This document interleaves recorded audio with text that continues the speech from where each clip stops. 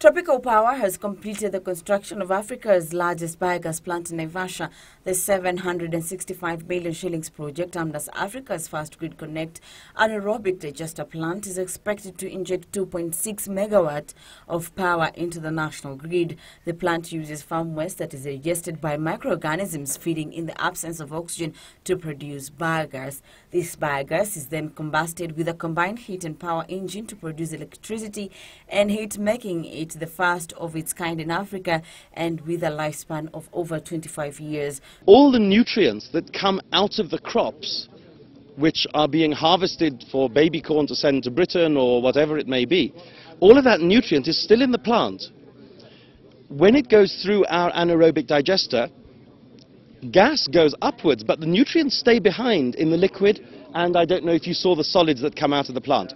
So this is now full of nutrients, which we can take back as fertilizer to the soil. Tropical Power Chairman Mike Mason says plans are at advanced stage for an agreement between the company and Kenya Power on the sale of electricity. Mason says that 2.6 megawatt project was the first of 4 phases that will see the company also construct a 10 megawatt solar power project by 2016.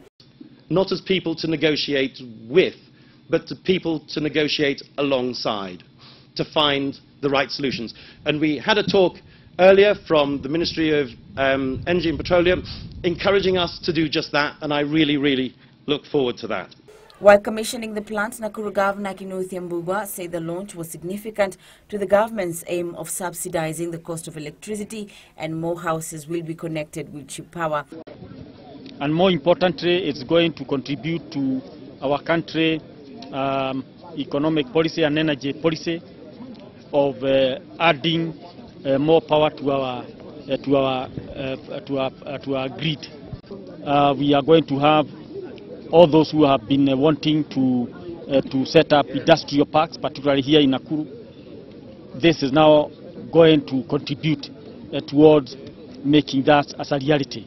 The construction of biogas plant is a major boost to Nakuru County, as demand for energy in the county is increasing by the day owing to the numerous developments that are currently being undertaken.